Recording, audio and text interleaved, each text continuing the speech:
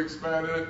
Noblewood Drive, $1.9 million out there in front of our driveway. Noblewood Drive, 1.2. We are delighted you're here. Amen. I'm glad about it. I don't know any other preacher got a $1.9 million street in front of his church. So I'm going to shout and celebrate it for a long time. And I don't think anybody said Noblewood Drive more than me in the 20 years we've been here since James. Amen.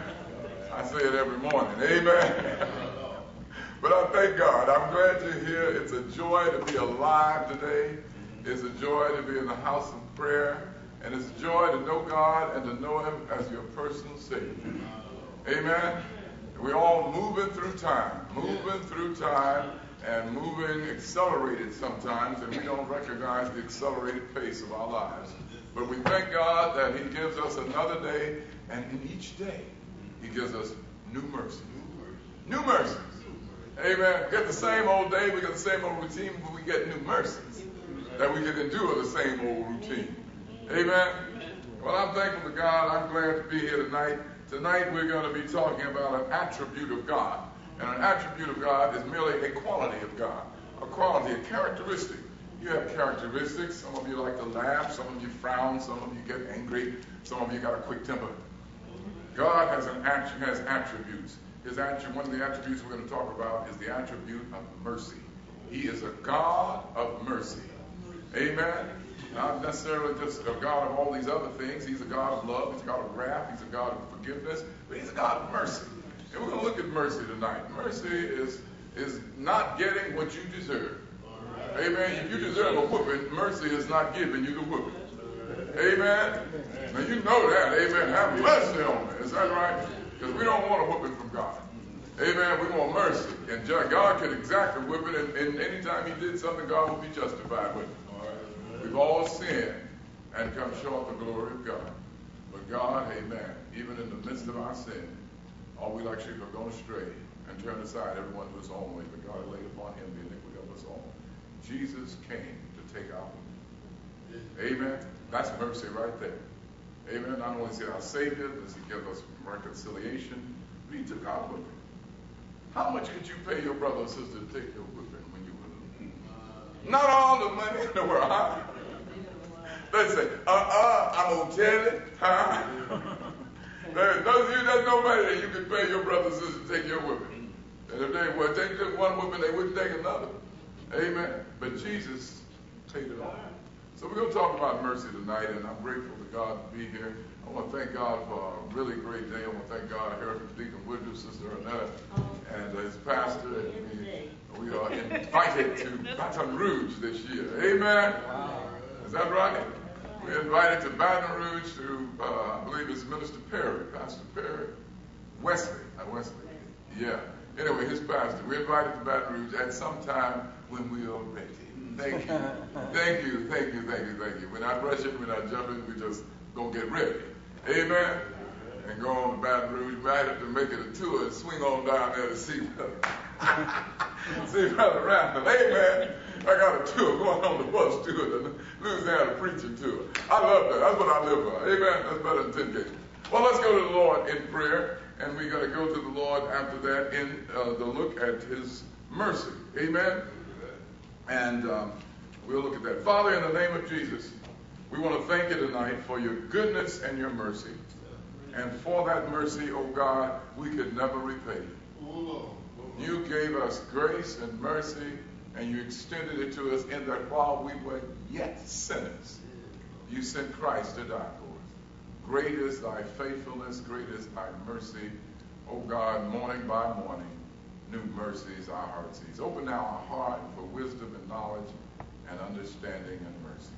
We thank You, we love You, we adore You. In Jesus' name. Amen.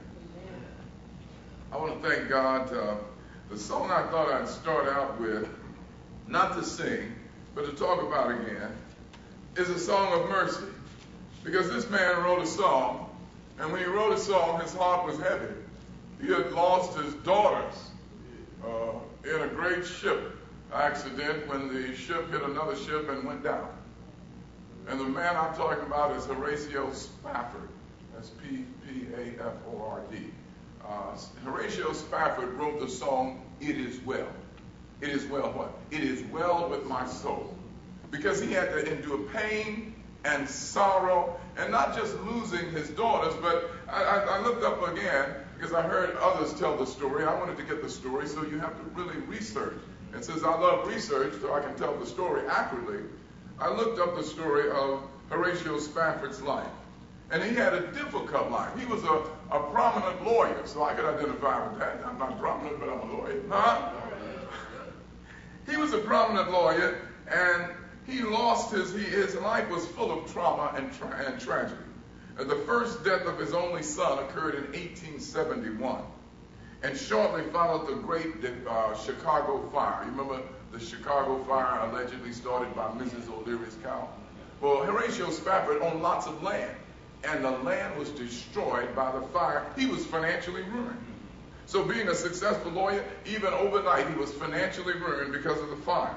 It decimated all his business interests, and then in 1873, there was an economic downturn. What are you leading to? I'm leading to this point where tragedy after tragedy and hurt after hurt, it could only be the mercy of God that released him to live again. Amen? Because when you lose things like family members, it'll hurt you. And so he lost his son at an early age. Then he lost his money. Kind of sounds like Job, doesn't he? And then here's the point where he writes the song. Because he was so decimated by the loss of the Chicago fire, he said, we're going to Europe and start over. We're going to start over in Europe. So he sent his wife and he sent his 4 little girls ahead on a ship. And he said, I'm going to join you later because I'm tied up in some zoning issues in Chicago. We know about zoning issues because across the street. And so he said, I'm tied up in some zoning issues and I'll join you later. Well, the ship went on out to sea, and while it was sailing, it was the SS Ville de Harpy, but at any rate, it clashed with another ship and sunk fast. His wife and 4 little girls were aboard. All of his girls died. And later, when he got the message, he said, a telegram came from the wife saying, saved alone. Girls are dead. And he caught the next vessel going. He joined his wife, and he said, tell me, Captain, when we get to the place where my little girls died, we get to the longitude and latitude, I want you to knock on my cabin and let me know. And the captain got to the longitude and latitude and said, this is the place where the ship went down. And he went out and stood on that balcony and wrote the song, It Is Well With My Soul. When peace like a river attendeth my way, when sorrows like sea billows roll, thou hast taught me to say, it is well with my soul. That's the God's mercy. When pain hits you like that, it's like an abscess on your heart. An abscess is something that needs to be pricked and getting down. It's swollen. Pain in your mind is swollen until the mercy of God grants you grace and favor to take that pain away. And when that pain could be taken away, he immortalized his feelings. This man was sent through feelings, and the feelings he went through, wretched. How do you lose 4 little girls? How do you deal with losing your family? But you know, God blessed him to write the song, and then later he would have 3 more children born to him. Amen. God, it's kind of a story like Job, because God replenished, and God paid him in a way. He gave him children again. And when you never think you can love again until you hold a newborn baby in your arms, and you say, this baby needs some love, and you start healing from that. That's mercy. That's mercy. Mercy when God grants you even mercy, light in the time of darkness. So we want to look at God's mercy, because mercy is what we need. Mercy was present at the cross as well as justice, someone said. But justice demanded that Jesus pay the price. And until the price was paid, mercy couldn't do anything. Mercy said, my hands are tied.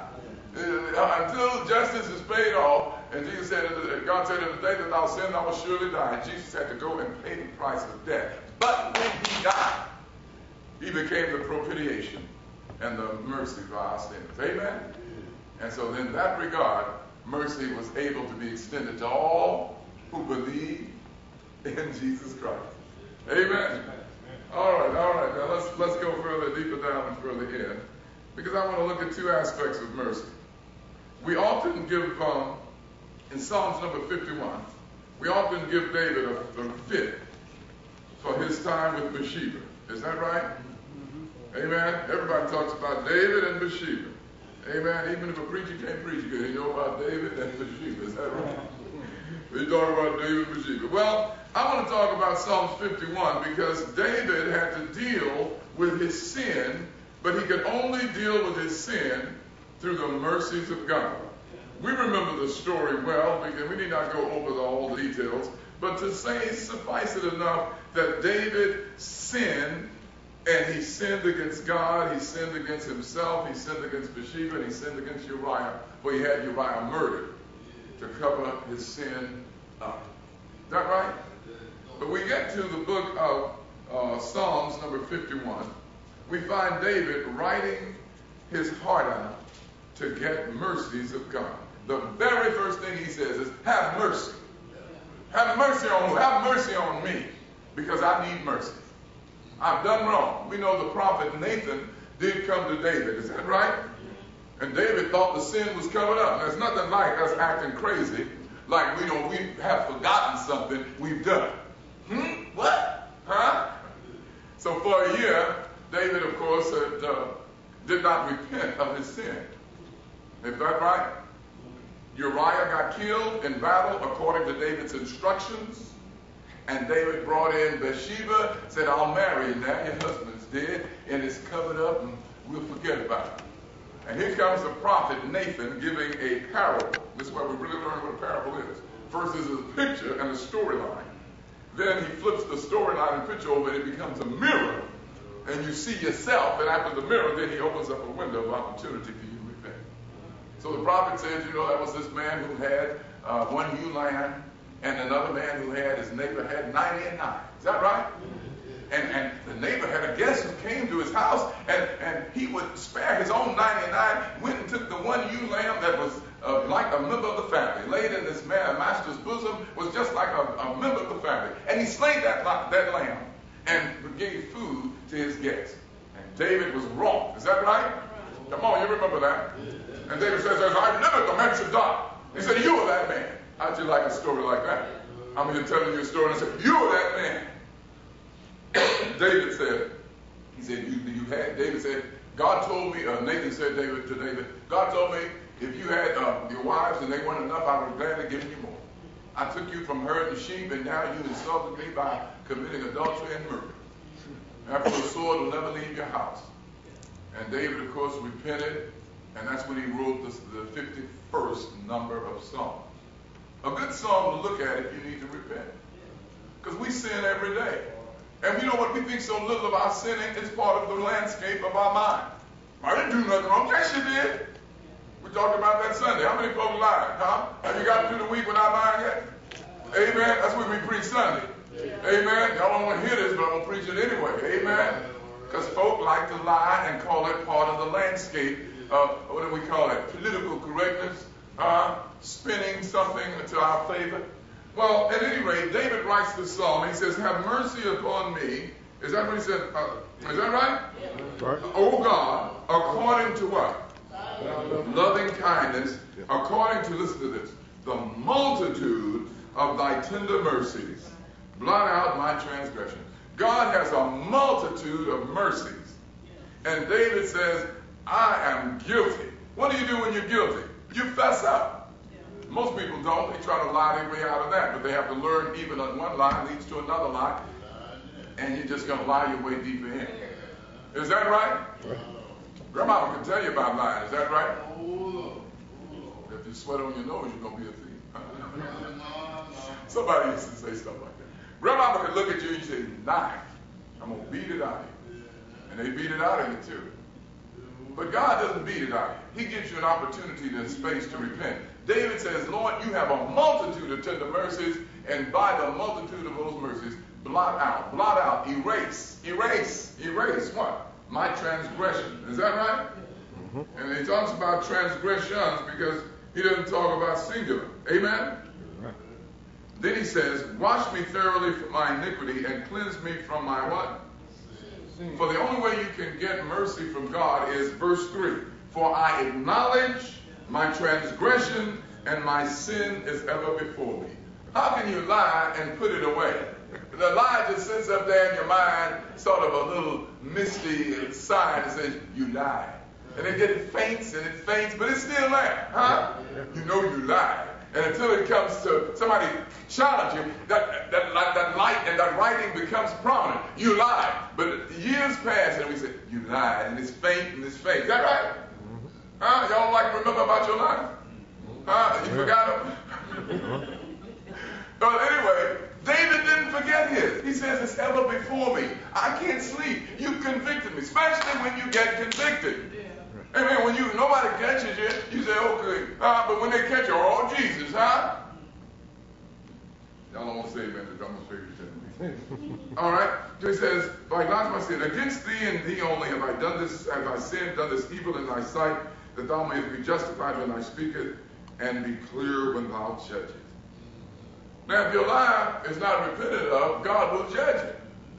So the thing you want to do is repent. Amen? Amen. And God's mercy is there for you.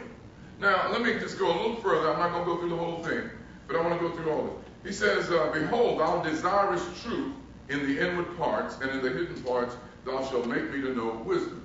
God wants the truth. God is not about lies. Doesn't he say, thou shalt not what? Is that right? Yeah. But we lie anyway. I was going to say our president lies. He tells whatever is expedient. I don't know that we call him in a bald-faced lie. Huh? If it's a bald-faced lie, you just done lied, huh? But as Congress lies, is that right? Yeah. And everybody seems to tell what is in their best interest, which is a lie. Amen? Businesses lie.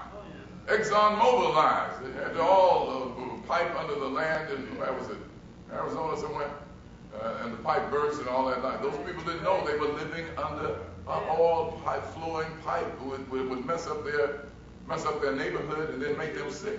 Yeah. They didn't know that. So somebody had to lie. I just didn't say nothing. A duty to speak when you owe a duty to speak, and then you keep your mouth closed. That's as good as a lie, isn't it? Yeah. Well, I didn't know. Boy, we can really get down. So here's David saying, here, in verse 10, he says, create in me what? O God, and renew a right spirit within me. Yes. Cast me not away from thy presence, and take not thy Holy Spirit from me. Restore unto me the joy of thy salvation, and hold me with thy willingness of free spirit. In other words, Lord, I can't clean myself. And I know your mercy is available to me 24/7. God's mercy is available to us 24/7. Our problem is we want to wait until the 23rd hour and the 58th minute or 59th minute before 24 hours. We want to wait till the last minute before we call, right when we call, and then we fess up. So David has to come to the terms and grips and say, I acknowledge my sin right now. And I want you to create within me a clean heart. And God does that for us. He forgives us of our sin. Is that right? Let me look at one more thing, and let me see if I hope you can get this even better. In the 11th chapter of Luke, we find some lepers. Is that right? And we find, let me see if we get it now right quickly. As I said, the 11th. It's 17th chapter, I'm sorry. 17th chapter, 11th verse. 17th chapter of Luke, we have 10 lepers at the 11th verse. Now, leprosy was a loathsome disease. It was the result of sin. If you got cursed with leprosy, you sinned somewhere. That was in the Old Testament.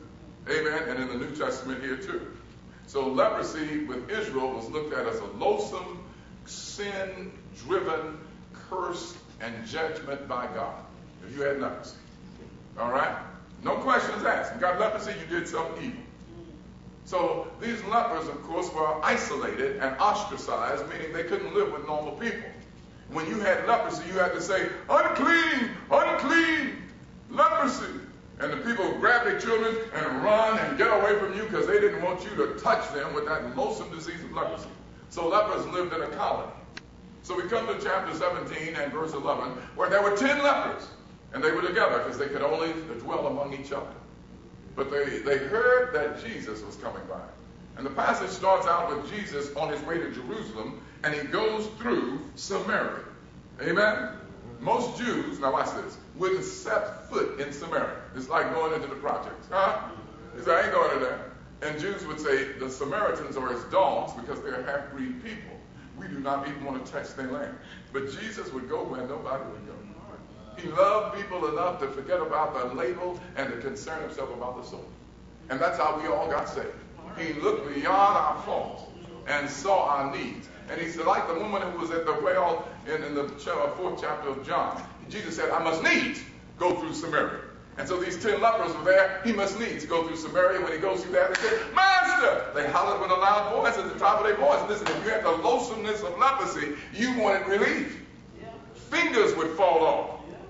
Things just fall off, turn white, you smell bad, you look bad, nobody wanted to be around you, your face drooped, everything about you was loathsome, you were reminded you were disease-laden every time you looked in the mirror, and each morning you woke up, you were counting toes, hoping some was still there. They hollered at the top of their voices because Jesus was passing by. Jesus was passing by because he must needs go through Samaria, and he already knew who was there, who would need him, and the degree of healing they would need. That's mercy. They didn't know he was coming till he got there. Right. But when he got there, they were moved to holler out, Lord, have mercy on me. And Jesus knew that mercy was readily available, knew that his mercy was there, didn't address him. Well, what sin did you commit? Who are you? You know how we go through the litany of questions. Who's your mama? And where you live? And I got to decide if I want to heal. He said, go show yourself to the priest. That was the last stage in the healing of leprosy. That was the last stage in the healing of leprosy. If you had leprosy and you were cleansed, you had to go show yourself to the priest, and then after a few days show purification, then you could rejoin your family. Jesus gave them the last stage. He said, go show yourself to the priest. Now, if we had been there, and we had been one of the 10, we would say, we didn't show ourselves to the priest, you ain't healed us yet. Is that what we said? Without 1 + 1 mind. Amen? Amen. Why are we going to the priest when we haven't been healed? Is that what we say? Yes, you would say that. Yeah. Why am I on my way to the priest and you haven't done nothing for me, man? Is that what we say? Amen. All right, I just want to make sure we say that. Because I know many of us would not go to the priest, huh? You ain't used to that. Used to fussing, huh? And so he said, go show yourself to the priest. Now watch this. Watch this. 10 lepers, all with debilitating disease, all with disfigurement to their faces and disfigurement to their limbs, all hollered out in a chorus together. Then they all turned, and as they were walking, watch this, the word of God overtook them, the mercy of God came upon them, and as they took the next step, mercy healed them, and they were healed when they walked out on the word of God. Amen? Amen. When they heard the word, faith cometh by hearing, hearing by the word of God, and they acted on what Jesus said. Yes. He unleashed the mercy in the fact that he said, go show yourself to the priest. Have enough faith to believe right now you're healed. Turn around, and the moment you turn around and start on that journey, my grace and mercy will overtake you. Is that right? And that mercy came as they moved, boom, and boom, their body was healed. All that loathsomeness of leprosy, whatever, maybe fingers grew back, whatever they did, they were made whole. They were made whole. And we know the story because only 1 out of the 10 turned back and said thank you. Which means 90% of folk who get healed don't even remember Jesus. Lying between their teeth, talking about, I'm going to bless the Lord, wait till I get my money. I'm going to tithe. I'd be rich if all the Negroes who told me that did what they said. Amen. Amen. You just wait. No, you're not going to do any better. 90% of folk who get blessed don't remember Jesus till they need him again. But mercy was present the moment they heard and turned to go and believe. And mercy took them and blessed them. We have mercy available to us right now.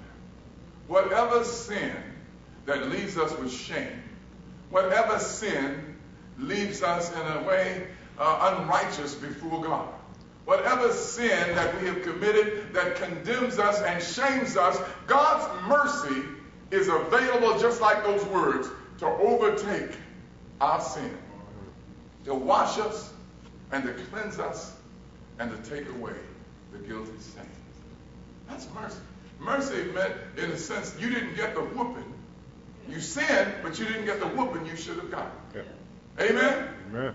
Now, how many wouldn't try to talk their way out of a whooping? Amen? Everybody would be standing in line. There's forgiveness over here, whooping over here. Which line are you standing in? Forgiveness? I ain't crazy. Huh? Well, Lord, I just whatever came over me. Huh? We think of something, wouldn't we? Try to lie on the spot if we could. Amen? I say, you know you were guilty. All I want to hear you say is you confess. Amen. We like to think of excuses. Well, if so-and-so hadn't come over and so-and-so had come over. Huh? We come up with all kind of hypotheses. The Lord said, I want to hear one thing. Are you sorry? Yes, I'm sorry. You going to do it again? No. Amen. And some of us say, well, I think about it. Huh? Addicted to sin and strongholds in your life.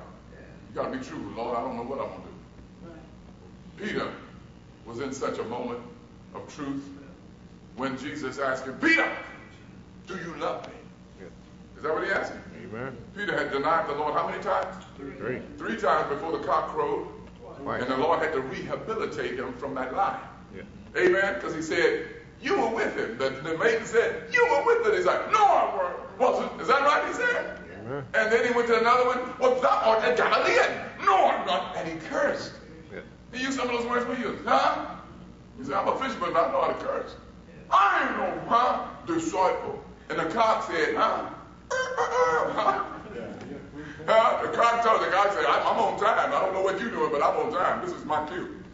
And the cock came up, and then, of course, Peter had denied the Lord 3 times. Yes. And now Jesus gets him over there when he says, have you any meat? And obviously they were out fishing and hadn't caught a thing. And he said, let your fish out. Your net's down for a dry lake. Come on. Do you love me? Huh? That's what somebody has to ask you sometime. Huh? Do you love me? Huh? He doesn't put it under force. Amen. Because we would, wouldn't we? Amen. I done heard something. Is that when we come in? I done heard something. I just want to know before I knock your head up. The Lord didn't like that. Right. He just simply said, do you love me? And the words were, Peter, do you agape me? Agape means, do you love me unconditionally? Yeah. Peter was reminded of the fact that he was a sinner and quick with his tongue and temperament and quick to lie. He says, Lord, I have not reached the highest level of love. Love is agape, phileo, and eros. And the highest love is agape love, which is the way God loves us, unconditionally.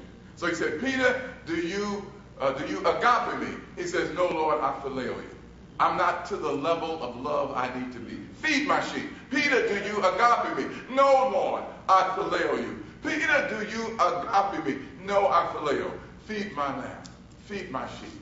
Peter, I know you don't love me to the level where you need to, or you wouldn't have lied so much. But I want to tell you how I love you. I love you from where you are up to where you ought to be. That's mercy. And that's the way God loves us. We have to look at our disabilities. We have to look at our sin. We have to look at the fact that we have our sin as an abomination to God and to our soul. And God looks beyond our sin, because sin cannot stand in the presence of God. If sin were in the presence of God and God hadn't taken the tongs of the angel hadn't taken the coal and touched Isaiah's lips, he would have just could be consumed. God had to, if Moses hadn't taken off his shoes, the holiness of God would have struck him dead. The holiness of God cannot stand sin, and unless God prepares you for his presence, you can't stand in his presence. Yes. So God has to take away your iniquity, or you cannot be there. Daniel said, my countenance turned to corruption, there remained no strength in me, and then a hand touched me and set me about on my hands and knees. God's hands have to touch you, prepare you for his presence. If you stay sinful, his holiness will break out and kill you. Amen. Amen. So God says, I don't like sin. I hate sin. But I sure do love the sinner. Amen. Amen. That's mercy. Amen. You would not make a distinction. I'm closing. If somebody denied you 3 times and said, I don't know him. I don't know her. I ain't never known him. And you said they've been in my house, Sister Jane, sat at my table, ate my food, and now you don't know me? Huh? Is that the way we feel? I know we feel that way. She's not violent, I am. Huh? She said, I want to hurt somebody behind lying like that. That hurts me when you lie like that. But the Lord says, you lied on me, you said everything, you disowned me. I know it was a sin in you. And I love you anyway in spite of that sin in you. I'm looking beyond your faults to the kind of person you can be. And I want to lift you up and I want to bless you. Amen? That's what God does. That's mercy. That's mercy. Amen? Mercy is saying, I do not have to whip you even though I have the right to do so. How many mothers have in here have let the child go off of not whipping them when you knew they deserved a whooping? Amen. Amen. Now how many fathers, uncles in here take it and got that whooping even though that person may have repented? Men tend to, well, I'm gonna whoop you till I feel good, huh? I don't care if it's too late to repent now. You shouldn't have ought to done it. Is that our theory? And mothers say, well, he said he wouldn't do it again. Huh? I'm sure telling the truth tonight. Well, God is loving you like a mother and a father. And he does not whip us when we deserve a whipping. And mercy is God's mercy extended to you. Now, what I like about it is I close. Every morning, he gives us his mercy. I don't know how he can do it, but God is infinite. 365 days in a year, every morning, new mercies. You got up this morning, you could think. You got up this morning, you could plan. You got up this morning, you had problem-solving analysis and the mental acuity to know what you needed to do in the day. Got to get your bath and get dressed and put on these clothes and go see about it. Huh? God gave you that. That's mercy. And then if you woke up and you weren't sick, amen, confined to the bed, you say, get me out of here, I'm tired of laying down. That's a mercy. Huh? You go in there and sit in your easy chair and turn on the television, huh? That's mercy. Eat you some pancakes and oatmeal and eggs, and if they taste good to you, people don't have their sense of taste today.